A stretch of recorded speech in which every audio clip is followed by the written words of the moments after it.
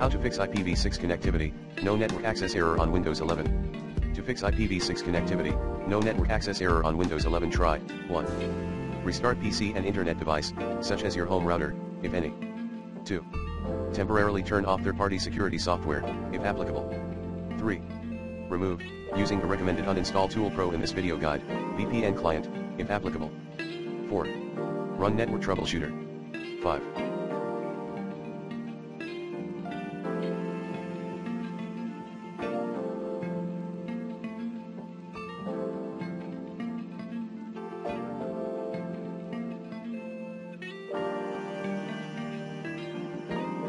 Release/renew IP, reset WinSock and flush DNS.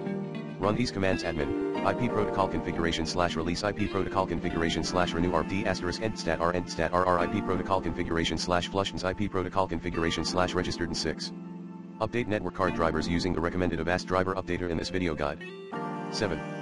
Disable IP helper service. 8. Set network adapter to HT mode. 9.